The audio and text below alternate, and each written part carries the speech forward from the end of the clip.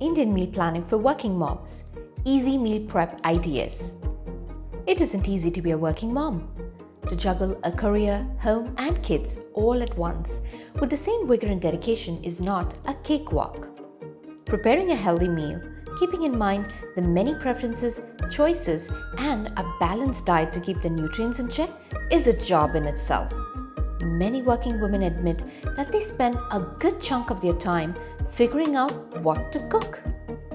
Here are 5 steps to help you with your meal planning.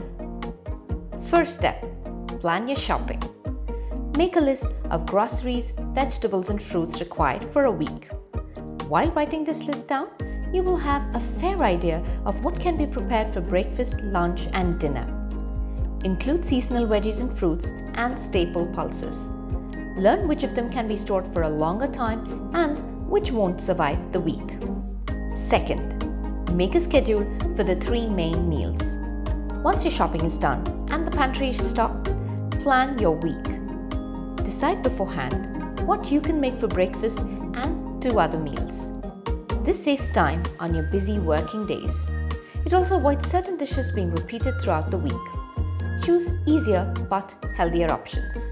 For example, if it is bread omelette for Monday, make idlis on Tuesday and dosas on Wednesday.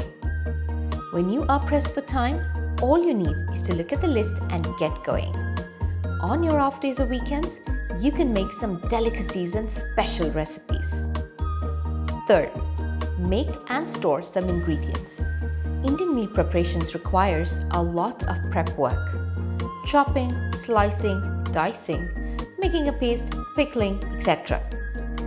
Though your habits can push you to start from scratch, you can save a lot of time if you approach cooking a bit intelligently.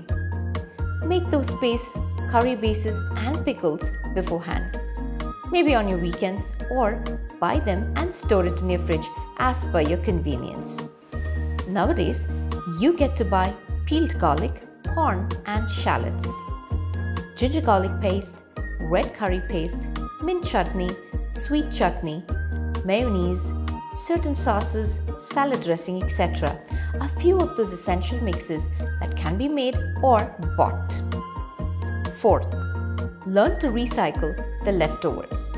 It is quite normal to have leftovers from dinner or lunch, and many times they end up in the trash bin. It is painful to watch. Not everything needs to be thrown away. You can recycle them into something new with some experience and charm.